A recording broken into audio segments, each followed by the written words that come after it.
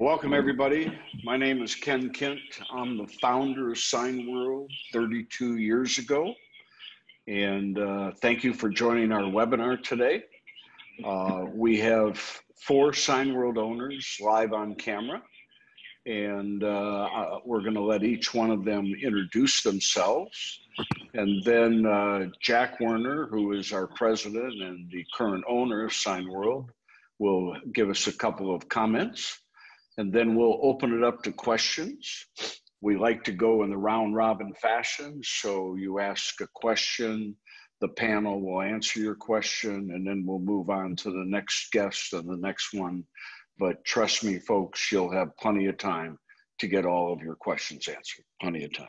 And if after you've asked a question and you're waiting patiently to ask again, if you want to put it into the chat box, you can do that as well. So having said that, let me introduce first Larry Foster. Larry, give us a wave.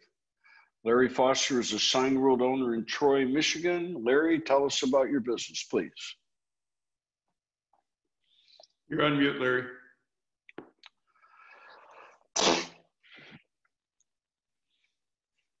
The name of my business is Signs and More. We're located in Troy, Michigan, which is about 35 miles north of Detroit.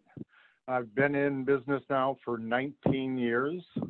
I'm in a building that is 8,000 square feet. Started off in 1,700 square feet, moved to a building that was 4,000 square feet. And then about 10 years ago, I purchased my own building, which is the 8,000 square foot building.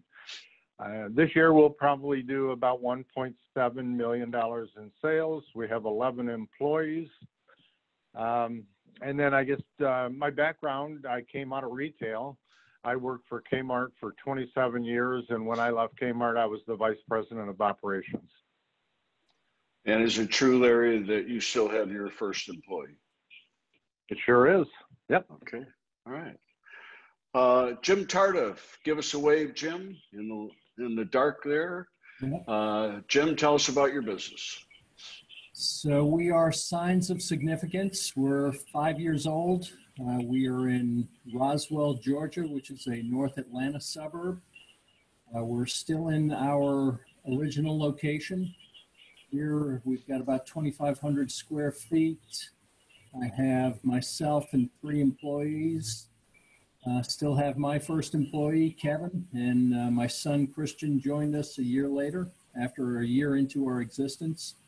What did I miss? That's Signs of Significance. We did buy a year into our existence. We bought another Signworld shop, which was a couple miles up the street when that owner decided to retire. So we actually have 2 brands. Our main brand is obviously Signs of Significance, but we operate Apex Signs and Graphics as a second brand. Okay, thank you, Jim. Steve Kapp, Steve, give us a wave. Tell us about your business. Happy to. So we're about 2.5 years old, and we started in the mid-2018 timeframe. We're located in Castle Rock, Colorado. It's a suburb of the Denver area. We have right now about, we have four folks working for us, working on getting a 5th. We're going to do north of 600,000 this year. Not exactly sure how much, but we got a couple of deals in the pipeline that could push us beyond the 600,000 mark. So I'm hedging my bet a little bit there. Okay. Previously I was a director of IT for Cisco Systems, I was pushed out the door to retirement, which I wasn't ready for retirement. So I, through a long course of a long road, I guess, I met Jack and ultimately decided to come into Signworld and haven't regretted it since. Okay. Well, thanks for being here. And last but not least, Jack Werner. Jack is the current president and the owner of Signworld. Go ahead, Jack. Before I do, just back to Jim Tarter for just a second. Jim, what was your career before? I spent 30 years with General Electric and then about 3 years as the global sales director for another company here in Atlanta called N3. Very good. So I'm Jack Werner. I was a Signworld owner myself for 10 years, joined in 1995 and ran my operation until 2005. Ran under the name 3D Signs after three of my boys, Dennis, Danny, and David. Started in 1,200 square feet with one employee, ended up in 5,000 square feet with a staff of 11 doing about 1.3 million in sales. The days before the internet when it was still Yellow Pages, and we were more of a local banner shop then. We were not necessarily the big, more complex sign operations that we do today, and regional and national customers. I sold that business then and joined Ken at the corporate office to learn his end of the business. Finished buying him out just over 6 years ago. So now today when I answer questions, if it goes more to my experience running an operation, I'll speak from that perspective. If it goes more towards training and policy and that, I'll speak from that perspective. So depending on the question, my answers might come from this side or that side. Okay. Well, let's get going. Brennan Palmater, I hope I pronounced it right. Brennan, go ahead. Do you have a question for us? Yes, sir. Thank you. And yeah, it's Brennan Palmater. You did great. So my question is, I kind of hear acquisitions and things like that from Jim. Guys, in your endeavors of maybe acquiring another business to grow, what kind of support did you receive from Signworld in learning how to do that acquisition? Or did you have previous experience on how you took that acquisition? Go ahead, Jim. Yeah, Signworld does a great job of training. They give you some business training, sign business training. And if you've got specific areas of questions, there's a team of 350 other Signworld owners out there that can help answer questions. I had a little bit of acquisition experience from General Electric. The Signworld owner that sold his business to me was really like a mentor to me as I was starting out. He was probably the closest other Signworld shop to me. So he and I had a very strong relationship. And he had a business broker approach me, and we were able to work out a deal that I think was a win-win for both of us. Thank you, Jim. Jim, how long were you in business before that acquisition? Just a year. Wow. Yep. Okay. Jack Werner, any thoughts to add to that about Signworld owners who've sold, et cetera, et cetera? You know, being 32 years in business, we've got Signworld owners that join us every year and Signworld owners that retire out. We've had a couple retire out over the last month or two. Most cases, they're selling it to a competitor in the market, as Jim was a competitor in the market for market share. We believe that there's other ways to grow the business. There's many ways to grow this business far and wide without having to acquire another sign company. Actually, Steve Camp might speak to that too. He bought one of his suppliers out and expanded that way. But Larry and others grew the business without ever acquiring another sign company. So it can be done either way. Steve Cap, a couple of comments if you want. Yeah, I purchased a retiring sign operation here in the Denver area and integrated it into my operation. And I did that 6 months in. You know, what it did to the business for me was kind of grow me into different areas of the sign making business that I wasn't already in, and also gave me a list of customers that I got into, and it kind of exposed me to other parts of the industry, hospitality and things like that I was not already into. So it did help my operation grow. And, you know, there were some challenges with the acquisition. I mean, I learned a lot out of it. And if I ever do it again, I will, you know, be a lot smarter for it. But You know, if you're ever thinking about making an acquisition, I would reach out to, you know, some of us, Jim, myself, others that have gone through it, and you know, just kind of, you know what you're getting into, and how you would you know, cover your bets, if you will. Okay, thanks, Steve. So, Larry Foster, have you ever bought another sign company, had the opportunity, experience? You know, I did have the opportunity. I didn't buy the business, but I bought their book of business. I bought their customer database, and all I did for a 2-year period, I gave them 10% of the proceeds if it was a profitable sale. One worked out really well for me, and the other one didn't turn out to be much. Their database wasn't good. Okay. Lori Young. Lori, go ahead with your question. What would you say your biggest challenge was when you all got started? And how quick did it start for you to get repeat business? Lori, can you adjust your audio in any way and repeat that question again, please?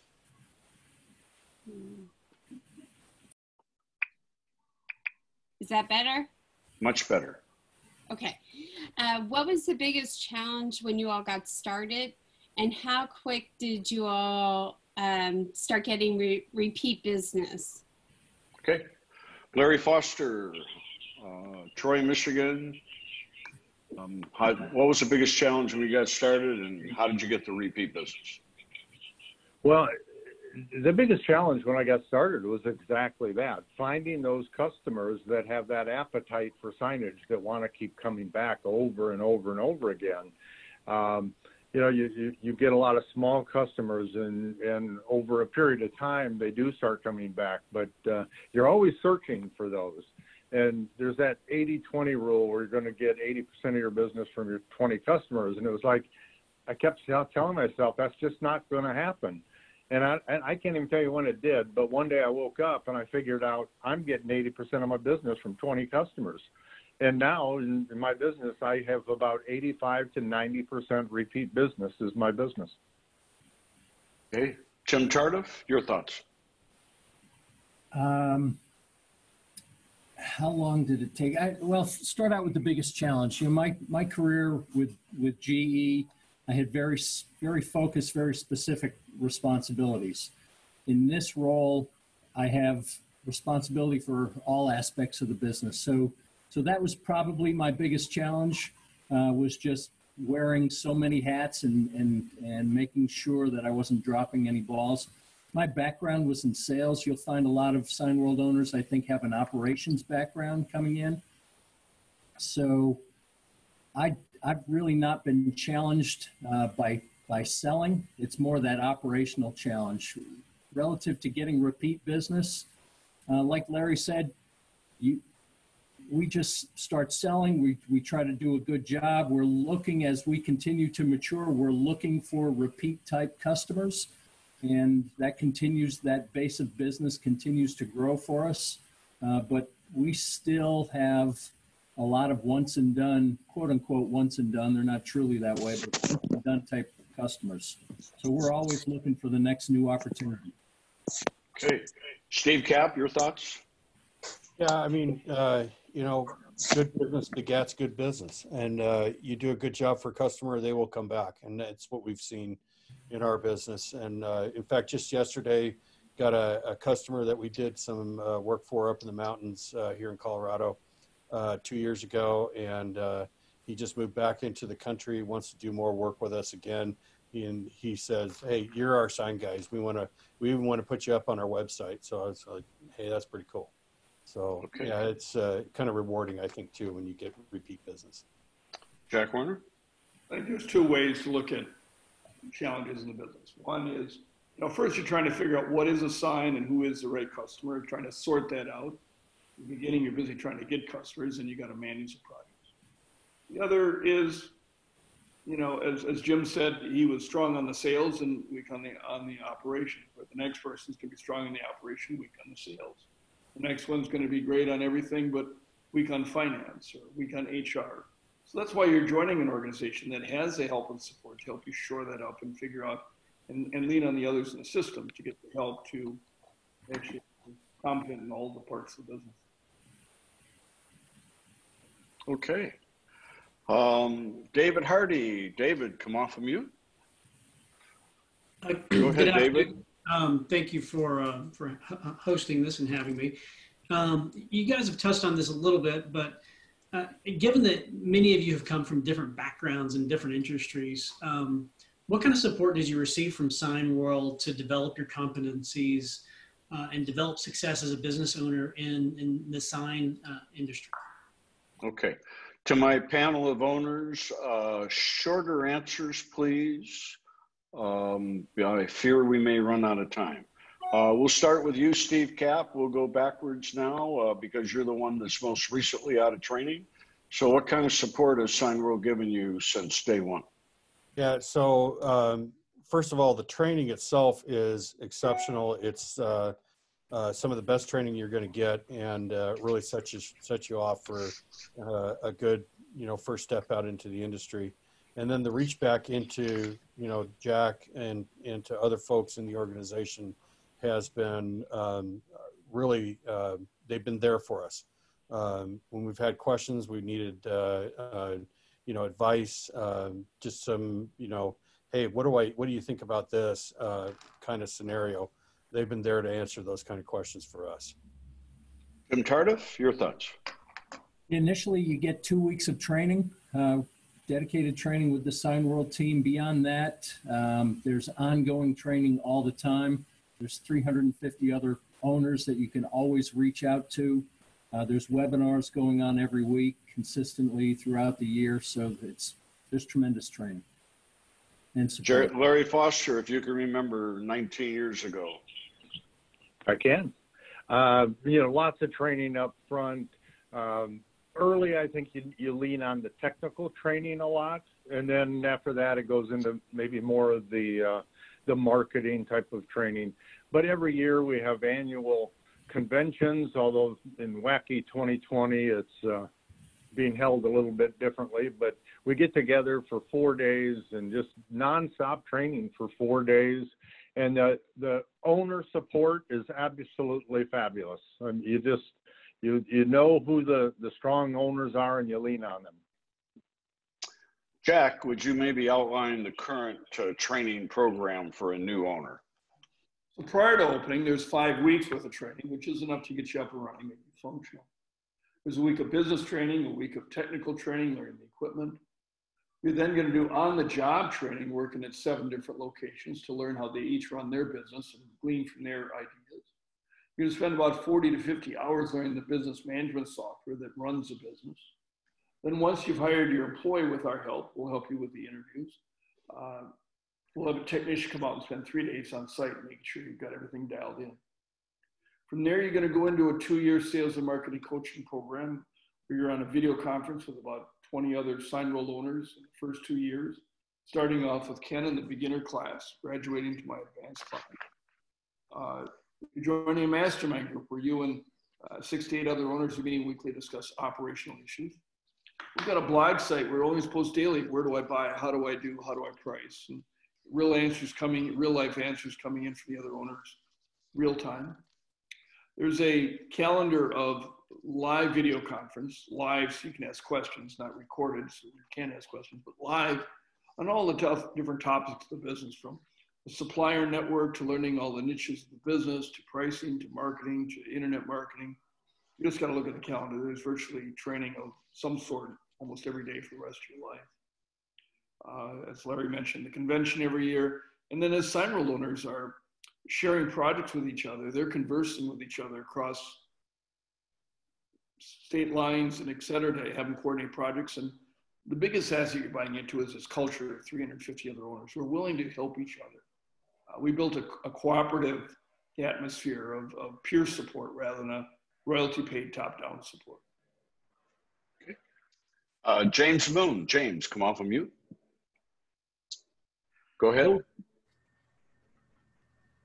Go ahead. One of the questions I would have or do have is, early on when you were first starting, was there a point where you tried to overreach or go too far? And how do you curtail that and make sure you're starting off on the right foot and not overreaching? Larry Foster's smiling. Go ahead, Larry, you're first. Well, we all did that. I mean, everybody. You get into some jobs and you're out seeing the customer, and they ask you about the job that they need you to quote, and you say absolutely no problem, and you walk away from that customer and you have no way in hell of knowing how you're going to do that job. And that's where you rely on the other Signworld owners. They'll help you with the job and they'll walk you through it, and you'll get through it. You'll be amazed at what you can do that you didn't think you could do. Jim Tardif. I was fortunate in the person that I hired initially, Kevin, my designer and fabricator, had about 20 years of experience. One of our first conversations, he told me, he said, Jim, you're going to go out, you're selling all these signs, and you're going to have customers ask you about signage that you won't know the answer to. Just say, yes, we can, come back here, and we'll figure out how to do it. And that's kind of how we've proceeded. And just like Larry says, there's all kinds of resources within Signworld and the team to help figure out how to get it done, and you do. Steve Cap? Yeah, I got to echo the other two owners' comments there, and it kind of really emphasizes the point that the importance of hiring your first hire, your first sign maker. The quality of that person is really very important. And by the way, I still have my first sign maker here too. So, but that's how good the guy is. So he bought me out of a lot of problems. Jack Warner? While it's in some ways the challenge of the business early on, it's the blessing of the business long term. If Larry been here almost 20 years, was doing the same thing that he did the first day he started, he'd be more silly. So it's that challenge, and it's that individual that likes to say, bring on a challenge, and we'll determine whether we want it or not. You can pick and choose your customers. You can turn away anything you don't want. So the limit of the business is you. Back to the first hire, we Signworld, we will help you find that person. We will interview them. We will test them. We'll send them down the street to work for another Signworld owner to have them evaluated. And then once you hire them, they can go to all of our training programs, no extra charge. So we're interested in you getting someone really good for your first employee, someone who's going to bring some life to the party. Michael Robinson. Michael, come off mute. Good afternoon, everybody, or good morning. Could you explain the impact COVID has had on your business? Larry Foster, are business as usual, or do you have an uptick? Well, we're loaded with business. When it hit, it had an effect. Your customers weren't operating, many of them. We kept going. At the time, I had 12 employees. I let 8 of them go to unemployment for a while. 4 of us continued to work, and we provided signage to restaurants and some of the plants that needed to get ready to reopen. We kept things moving during that time so that when we came back, we weren't waiting for the business. We were ready to roll. So we came out of it okay. We're going to have a good year. And all the employees are back? Oh yeah, everybody's back. Sure, they've been back. Okay, great. So you had a dip for what, a month or 2? Yeah, 2 months. Yeah, 2 months, and then the jobs that we had in the pipeline were able to continue. Okay, but now you have an uptick in business and see that you can meet your goal, exceed it. Yeah, I had a $500,000 work in progress before COVID. It dipped because we got a lot of stuff made, and then we're back up over $500,000 in work in progress again. Okay, Jim Tardif? Yeah, we hit a lull.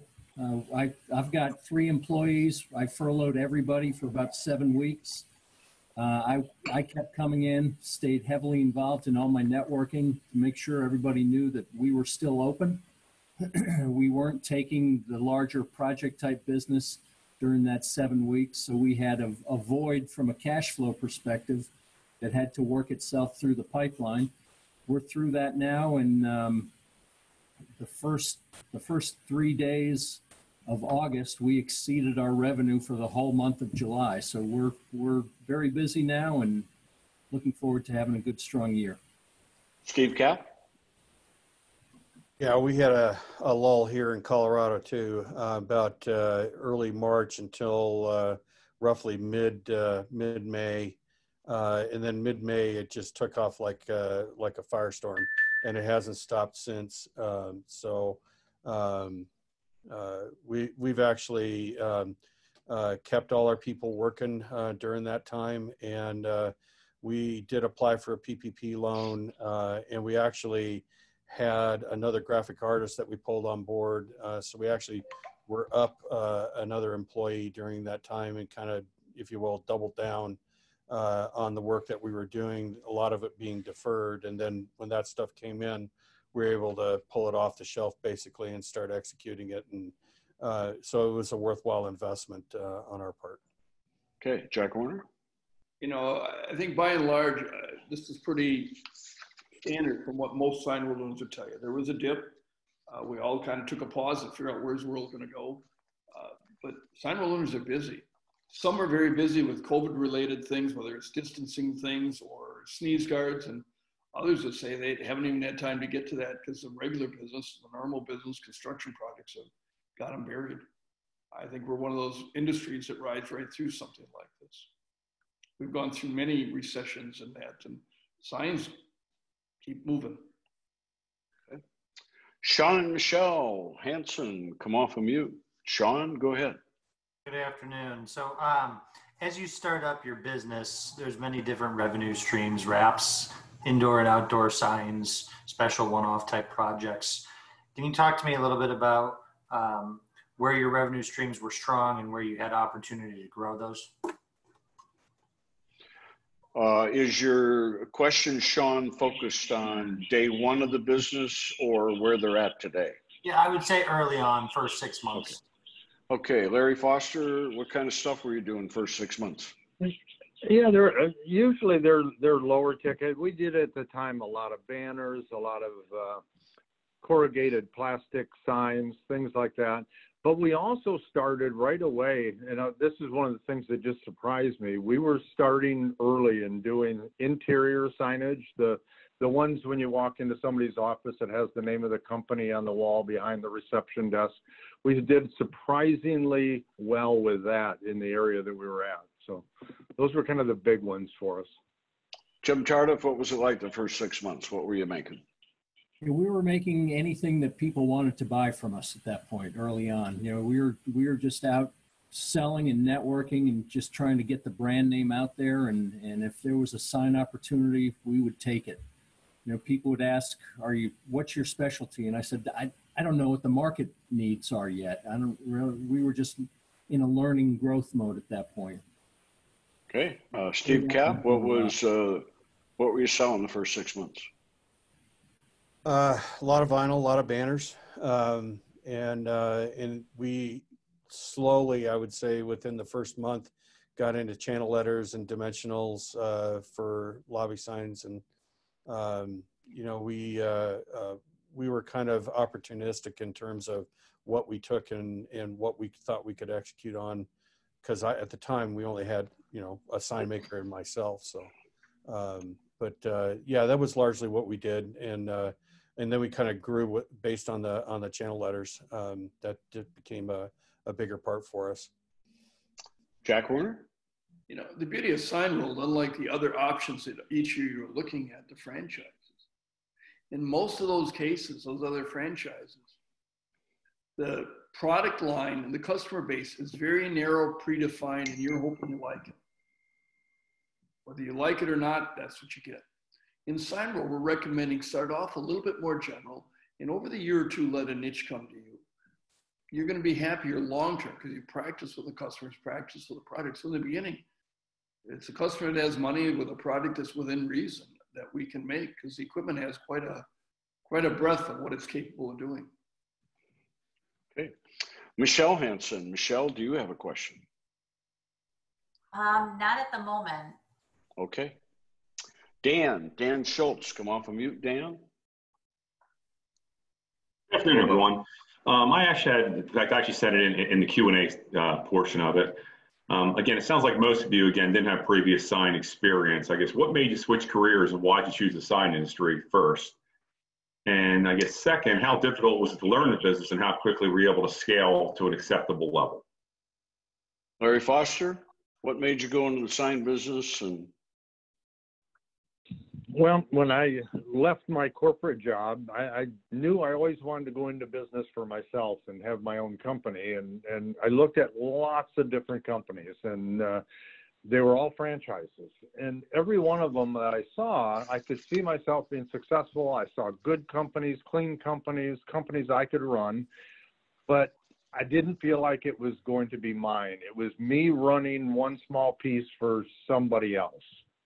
And after a while, the guy said, well, there's another company out there. I've never done any business with them, but he explained what Signworld was about and what the business opportunity was. And that worked for me. You give me the training up front, the vendor support, you train me, and then it's my company. And that's why I got into the sign business. Jim Tardif? So I was given the opportunity to retire after 30 years from GE. And I went for about 3 years with another company. And after that, my son had just graduated from college with an advertising degree. And he was looking for a career, and he and I decided we would try something together. We worked with a business coach. We looked at a lot of different opportunities, and Signworld was one of the opportunities we looked at. And we thought, with Christian's advertising background, my business background, and my wife is a designer, a very creative person, we just thought that that mesh fit very, very well with the Signworld model, and we like the creativity of it. You know, every deal is a new opportunity for us, so it's a lot of fun. Steve Cap? Yeah, so very similar paths. I too worked with a career coach after having gotten out of the corporate world for almost 36 years in doing a lot of federal government work, and looked at a lot of different opportunities that were presented to me. And when I started looking at the mathematics of it, it's like the Signworld business opportunity provided the best return on revenue out of all the other businesses out there, franchises, business opportunities, whatever you want to call them. And then there was just an aspect of it that just appealed to me personally, that said, this looks like it's going to be a lot of fun. I've always wanted to own my own business, and I jumped into it with both feet, and it's been a good ride ever since. Jack Warner? I made a list of 35 things that are important for me, both for what my day looked like, what the economics looked like, what my life around the business looked like. As I went back with my coach and looked at all the other options he was showing me, all of them got kicked out for multiple reasons. Yet Signworld hit all 35. It just gave me everything I was looking for, from close to home to a variety of customers, to a variety of projects, to seeing the results, to the economics, to get there, to having the freedom to do it my own way. It was the best decision I ever made. Okay. Once again, may I remind my panel, we still have another 12, 13 people to go yet. So tighter answers, please. Hector Martinez. Hector, come off of mute. Hello, Hector. So my question, yes, thank you all. My question is, it refers to a question that was asked earlier, but how has your business been affected in comparison to the Great Recession, now to COVID, if you had to compare the two?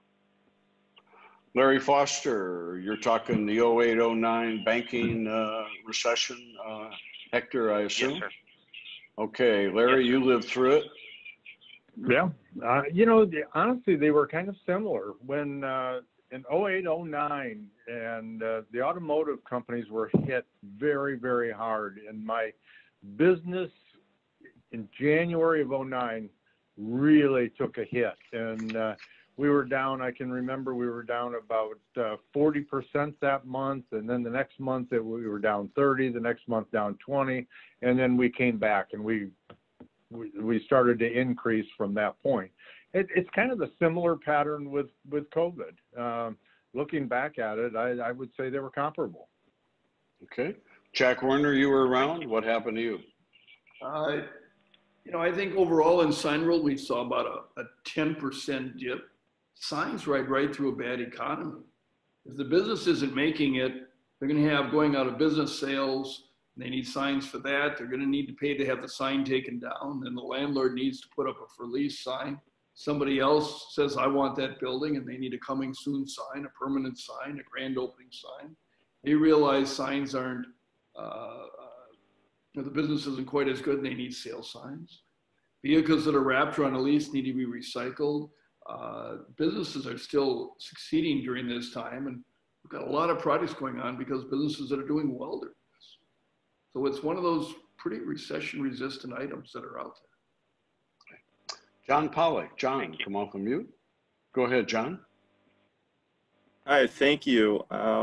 Larry mentioned the 80-20 concept earlier. I was curious from all of you to hear where you're getting your customers from and how do they fall into that. So in other words, the 20% of your most valuable customers, how are you getting those customers? Hey, Larry Foster, tell us maybe about your top 3 customers, your top 3 repeats. How did you get them? Okay. What do you do for them? All right. Well, last year, my #1 customer was Dana Corporation, which is a tier 1 automotive supplier. And we redid the signage in multiple plants, several in Michigan, some in Indiana, and down in Louisiana. And it was all the communication boards and the production boards and some pretty sophisticated stuff. I don't think they'll be my #1 customer this year, but they were last year. My second one was a company called Pick and Pull. It's a chain of automotive junkyards, and they are located throughout the United States and Canada. They have the ugliest signs you've ever seen in your life, and I love them. They need signs every single day, and I'm getting orders from them. So those are my top 2. How did you find the first customer? How did they find you? Dana Corporation. Dana Corporation is actually, there's a small maintenance company that is down the street from me, and they did maintenance for them. And I was introduced through them. Okay. And the second company, Pick and Pull? Pick and Pull was a referral, and it was from a marketing company. They had the Pick and Pull account as far as their marketing, but they don't make anything, so they came to me. Larry, is it true that you make signs that say Ford Motor Company, General Motors, and Chrysler? Yes. Yep. Okay. Jim Tardif, top 2 customers, top 3. How did you get them? What do you do for them? We get the majority of our customers through our 2 websites, Signs of Significance and Apex Signs and Graphics, and through referrals from the networking activities that I participate in. This year, one of our top customers is Kimberly-Clark. They've got a large campus here in Roswell, and we're redoing all of the external wayfinding signage around the campus. So that's one of our bigger projects. Other big repeat customers, I would say more gate openers potentially than customers, are the big commercial property management companies that we've developed a very strong relationship with. So every time they place a tenant in one of their properties, they're referring those tenants to us for all the signage. So those are probably the best customers from a repeat perspective that we have. So Kimberly-Clark, a multi-million-dollar worldwide company, found you through the internet. That's correct. Okay. Steve Cap, beat that. How about Mohawk Carpets? Okay. Mohawk found us on the internet. And, to that point, really the thing that folks really need to be aware of when you start this business is how you're marketing yourself and making sure that your name is getting out there and people see you. And I think a lot of the folks on here, get a lot of their business through the internet. That repeat business, for at least for me, is based on how well we treat those people and how well, how satisfied they are at the end of it, whether they're going to come back. And right now, Mohawk is doing a lot of business with us. So Steve, not your repeat business, but your new business. What % of your new business comes from your website, from the internet? 90%. And Jim Tardif, what % of your new business, not your repeat business, comes from the website internet? I would say 75 to 80. And Larry Foster, 20 years in, what % of you said you have 85% repeat business. So the 15% of the new business, what % of that comes from the website internet? 75%. Okay. Jack Warner, your thoughts? I think the answer pretty well. I came from the days of Yellow Pages, but my largest customer came making the hours decal for one single Subway location, but it turned into a $250,000 account by grabbing from that, getting to the regional director for Subway. And I've got a couple of slideshows I'm going to show in the background. There's no audio to them. We're going to continue with questions while I go on. The first slideshow, just showing you some of the facilities inside and out so you can see what operations look like, each unique and different. The second one is kind of showing you what is a sign, both what we make in-house and what we outsource, and then showing you unusual signs you wouldn't even think of as a sign. The third slideshow shows you our wall of fame, projects at Signworld. So go ahead and continue questions, Ken. Okay. Dale Kim. Dale, come off of mute. Hello, Dale. Dale Kim? Yep. Sorry about that. Go ahead. Getting off of mute. Go ahead. Yes, go ahead. Can you just share maybe I guess each of you, your initial break-even point after you got started? Was that a few months in, or is that a couple of years in? Okay. Steve Cap, how many months were you in business before you broke even cash on a monthly basis? 4 months. And how many months before you took your first paycheck? 7. Okay. And Jim Tardif, how many months were you in business before you broke even cash on cash? 3 months. And how many months before you took your first paycheck? Me, it was probably 10 months, but then again, I was reinvesting in the business. Okay. Larry Foster, how many months were you in business before you broke even cash on cash?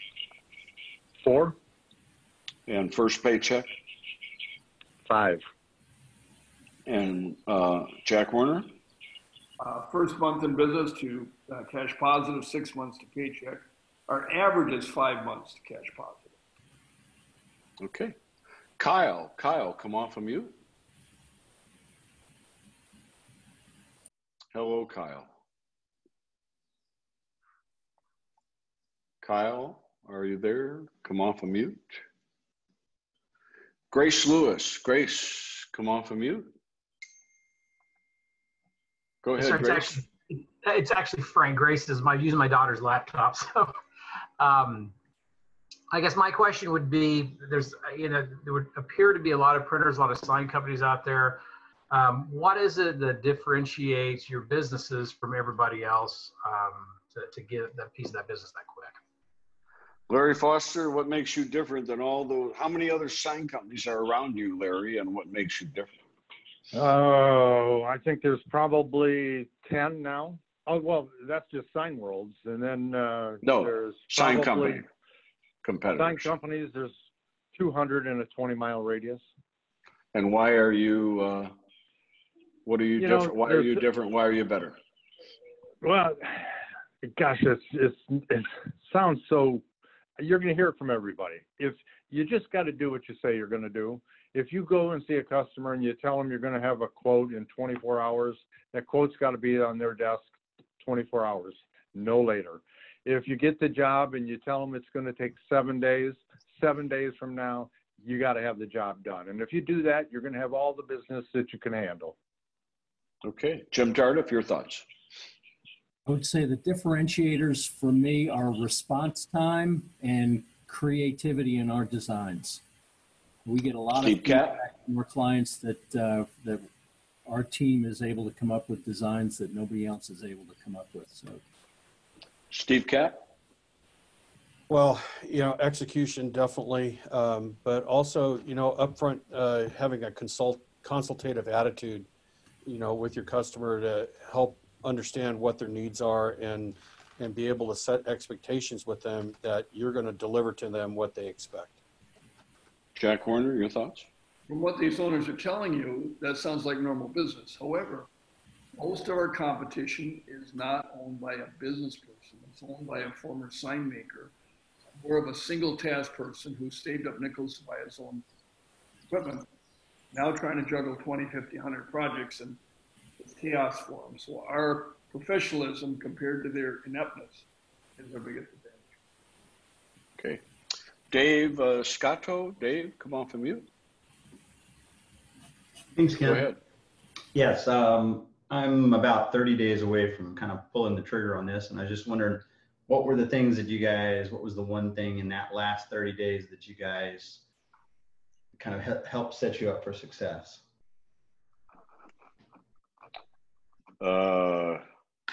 You mean 30 days before they made the decision to join Signworld? What Yeah. triggered them to go ahead? Okay, Larry Foster, before you pulled the trigger to join Signworld, what was the last thing that caused you to pull the trigger? Well, I mentioned it earlier. I saw all those franchises out there, but it just wasn't my company. It was me running a small piece for a larger company. And so Signworld fit the bill. It was my company, and it was easy at that point. Jim Tardif? And we looked at Signworld. Once we kind of focused in on signs, we looked at Signworld. We looked at the big franchises. I just couldn't stomach the idea of paying a royalty forever to the franchise, and Signworld gave me that freedom and flexibility to get the job done, like Larry was saying, with my own company. Steve Cap? Yeah, for me, I had been kind of, drifting a while without a paycheck, and I was anxious to get back to work to, doing something that was going to, help me pay for my kids' college and stuff. And, in addition to owning my own business and doing something that I think I was really going to enjoy. So that was a big motivator for me. Okay, and Jack? You've got to do your homework and the validation, talk to the Signworld owners. Then it's having a meeting with yourself and believing in yourself. And if you believe in yourself and you follow the plan, the system works. So sometimes it's at some point, get out of your way and believe in yourself. Brian, come on from mute. Tell us your last name, Brian. Hello, Brian. How about Sven Herbal? Sven, come off of mute. Go ahead. I don't have a question at this moment. Thank you so much. Okay, thanks for joining. Joe Norris. Joe, come off of mute. Go ahead, sir. Joe. Yes, sir. Thank you, everybody. And I apologize for being late to the call. If this question's already been asked, just let me know. But could you describe your first day with the doors open versus today, and kind of contrast those two, how your day changed from day one to now? Okay, Larry Foster, how many days a week do you play golf? Normally 3, this week 4. During the week? 3. Okay. And how about the rest of your day or days? What are they like? Well, they've changed a little bit. I mean, I'm pretty structured. In the morning, we have an 8 o'clock meeting with the organization. Then we make any outgoing phone calls that I need to make in the morning. I go between 10 and 2 and try to make as many appointments as I can or see existing customers during that time. in the afternoon, I try to go come back and write up the jobs that I saw, make any outgoing calls, and then some accounting stuff at the end of the day, and we're done at 4 o'clock. It's changed a little bit. You know, we're not out as often as I would like. You know, more of the stuff is done on the internet. So I would say instead of 10 to 2 booked, it's more of a casual 10 to 2. We'll probably just have 2 or 3 appointments during that time. So with all the golf, Larry, you're working about 20 hours a week. I work more than that. I golf early and I golf in the afternoon, so I'm getting 35 hours in. Okay. Jim Tardif, what's your life like today? I aspire to be like Larry. I'm still working a lot of hours. You know, we're still growing. We're a relatively small team. I'm wearing a lot of hats still, but I've got a passion for making this business work. You know, we're handing it over to my son so he can have a career out of it, and we're just focused on growing the business. Are you having fun? Yep. Okay. Steve Cap, where are you at? Well, I'm still working a pretty full week. I try to reserve my weekends where it's at all possible. You know, eventually we're going to get to a critical mass point where I'll be able to, you know, be like Larry. Okay. Jack Werner? You know, when I ran my business, I prided myself that I was on Little League field at 3 o'clock in the afternoon, 4 days a week, managing my boys' teams. The business where if you're ahead of your customers and staff, you can have a life. But I think it's one of those businesses that you've got to figure out how you want to position. And early on, you're building relationships with customers. Long term, you're nurturing the relationships. I met with my top 10 customers, each probably once a week, because we had multiple projects going on and discussing the next project. So. Folks, those of you who have already had a chance to ask a question, if you have more questions, could you type them into the Q&A chat at the bottom on the right?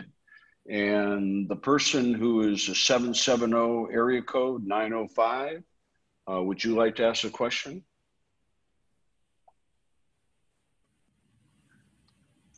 Is there anybody that I missed? Anybody that has not had a chance to ask a question?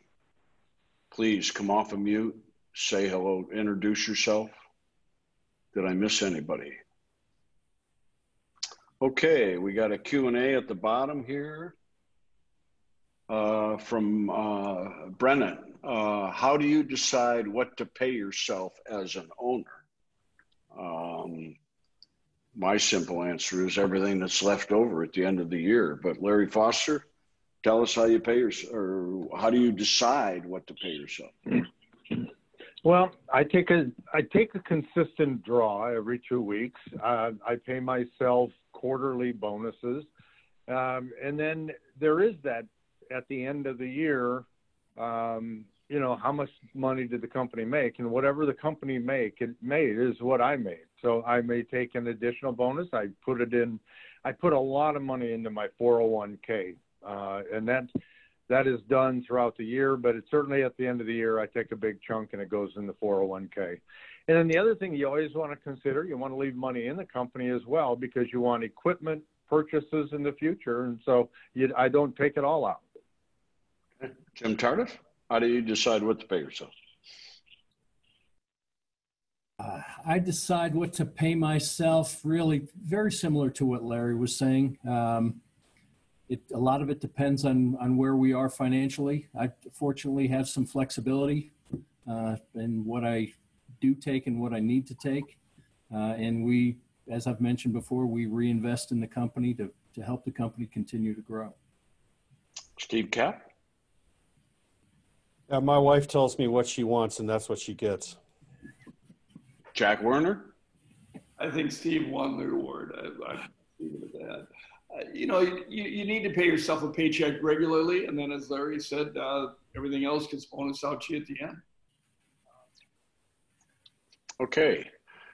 James Moon asks, most customers give you the artwork, but the question is, how do you keep the graphic artist from getting bored? We'll let you start out with that, Jim Tardif, since it seems like you do a lot of design work, maybe more than others do. Go ahead, Jim. Yeah, what I've learned is a lot of customers come in with some work from a graphic artist, and there are some very distinct differences between graphic arts and sign design. So that a lot of times it takes some tweaking, but probably the best projects we have are when people come in with some ideas of what they'd like, and they'll sit down with our team in a design consultation, and we'll brainstorm. And then it's up to us and my team to come up with some ideas that we can present to those clients. And it just works out tremendously well for us. Jim, maybe to clarify for everybody, are you creating people's logos and creating some of this artwork from scratch, or are you taking what they already have, their logo, what they want to say, and then glamorizing that, making it look nice and better? Yeah, it's a combination. We, in fact, do have clients that come in that are startups, don't have a logo yet, and we will help them design logos. If it's, for example, a vehicle graphic, they've got some vision, some what they would like, and they'll sit down and explain that to us, and we'll interpret that, and our team does a great job of being able to present ideas through proofs to our clients that just have that vision, that thought. So Larry Foster. From no idea right on through coming in with a full set of graphics that we produce for them. Larry Foster, what do you do? Well, you know, my graphic artists do more than just do graphics. I have one right now on a Zoom call with a national chain called Crunch Fitness, and we are going to be their sign supplier for all of the eastern part of the United States. It's going to be a huge account. She's on that Zoom call with my general manager talking to their corporate people right now. I have my designers also will go out with me and see customers so that they can see things firsthand. So we try to give them some variety. They're designers, they're project managers, they're totally involved with their customers. Steve Cap? Yeah, I think I'm a little bit more like Larry in that regard. But we've also learned some techniques too, that when customers come to us without artwork that we can work with, we have found websites that will do conversions for us to the vectored art format that we need to run our machines on. So we're not limited by, you know, just what we can do from an art standpoint. We're trying to include the customer in that, regardless of what kind of format of material we get from them. And 90% of the time we can make that work. Jack Warner? You're really in the manipulation business, blow-up business, than you are in the true art creation business. The customer already has your logo in most cases. There'll be some where you're going to do your own or do a new one. Some companies are going to have everything and you're strictly producing. But the bottom line is your staff has the capabilities to do it from one to the other. Your talents are not there to be the artistic person. You're there to relationship building and project management, letting the staff take care of the artistic side. Okay. Question from Brian. How long were you in business before you upgraded your equipment, Larry Foster? Other than some nominal tools and so on, how long before you spent any money on your next big piece of equipment? 5 years. Jim Tardif, how many years? We have not made another major investment yet. We're 5 years old. We're looking at it now. Okay. Steve Cap. Well, we made a major investment in equipment when we purchased the retiring sign company that I mentioned earlier, and then just in the last month here, we've acquired a new flatbed UV printer and a CNC routing machine. So we've added quite a bit in the last month. Okay, but you could justify it with the cash flow of your business. Yeah, definitely. Okay. Jack Warner? I was about 3 years in before I started bringing more equipment in. Okay. Brennan asks, is anyone expanding into digital marketing? Brennan, I hope your definition is the same as mine, but when you say digital marketing, we're talking about television-like monitors that may display one message or multiple messages. And do we sell them? Larry Foster? I don't do a lot in that business. We usually, we'll do one or two a year. We do some for schools and we did one for a church, but it's for us, it's not a big part of our business. Jim Tardif? Yeah, I would say the same with Larry. It's not a huge part of our business. A lot of our cities don't allow external moving signs or those types of signs. We have done some projects, but it's not a big piece of our business. Steve Cap? So we don't do the TV thing, but we do LED digital panels, the actual digital sign that you'll see throughout, different kinds of businesses that have a dynamic kind of signage. And we've done one this year, and we expect to do at least 3 more this year. Jack Warner? You can have a very successful business doing it, a very successful business doing it without. Digital signage is a big business, but yet it's a drop in the whole scheme of the whole sign industry. Okay. Once again, gross sales and profit. Larry Foster, your projected gross sales for this year? 1.7 million. And historically, Larry, what was your net profit, your net cash flow to the owner percentage? Right around 25%. Okay. Jim Tardif, projected gross sales this year? We had projected $500,000. We'll be a little off of that due to COVID, but our margin rates are about 25%. And Steve Cap, projected gross sales? Between 650 and 700,000 this year, about 25%. Jack Warner? 25% is what you're going to find as industry standard. Okay. The next question from Jim Moon, I think we answered that as far as artwork and ideographs to display information instructions that come from the customer. Yeah, we do that. Brian asks, I've noticed closing times during the week varies. Do any of you see value in open on the weekends? Larry Foster, have you ever had weekend hours? Politely, I would say, hell no. Jim Tardif, have you ever had weekend hours? We have not. I've worked on weekends, but we don't have weekend hours. And Steve Cap? Yeah, we don't have weekend hours either, but we have worked on weekends due to workload. Jack Warner, do you know of any of the 350 Signworld owners who have weekend hours? Beauty of the business, it's a Monday through Friday business. Customers don't expect to be open. And I am going to have to break away. We have 7 new operations and new owner training. I've got to get into the new owner training room. So I'm going to let you finish. Okay. We got one more question and then we're going to say goodbye from Michael Robinson. How did you finance your startup and how did you sustain yourself until you could afford to take a paycheck? Larry Foster?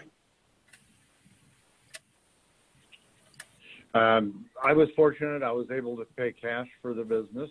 And then I had a settlement from the company that I left. So there was no immediate need, but I only had to wait 5 months. So it wasn't too bad for me. Jim Tardif, how did you finance your startup? I also financed it out of my personal investments, and I was fortunate enough when I left GE to get an early retirement, so they're paying me a pension. Steve Cap, how did you finance your startup? Out of my retirement. So your 401k plan? Yes. Okay. And how did you sustain yourself before you took a paycheck? Also the retirement? Out of my retirement, yeah. Okay. So for everybody's knowledge that in the past several years, probably 90% of all new Signworld owners use their 401k, IRA, pension plan money. And the 10% that do not either did not have a 401k pension plan, but they wish that they did. So that is by far the most popular way to go. Also, if you would talk to your business coach, your business broker, they probably will tell you the same thing, that if they're doing business with 100 different franchises, that probably 90% of all the deals they do, the new owner finances through their IRA pension plan. Folks, we're out of time. Our panelists need to get back to work. I want to thank everybody for joining us. It's been a great experience.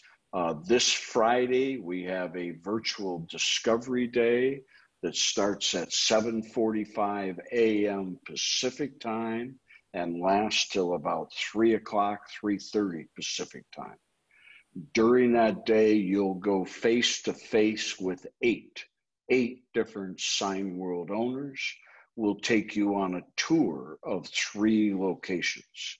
If you're not already signed up and you'd like to come, please let Jack Werner, Dan Werner, or myself know, and we'll put you on the schedule. But it's this Friday, 7:45 a.m. Pacific time till about 3 or 3:30 Pacific time.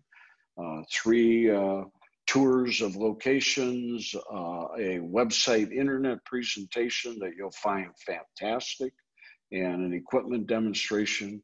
And again, 8 different owners that you can ask them anything you want to ask. Larry Foster, thank you for being with us. Jim Tardif, we thank you so much. Steve Kapp, thank you. It's been great. And to all of our attendees, thanks for joining us. Have a great day. See you later. Bye-bye. Take care.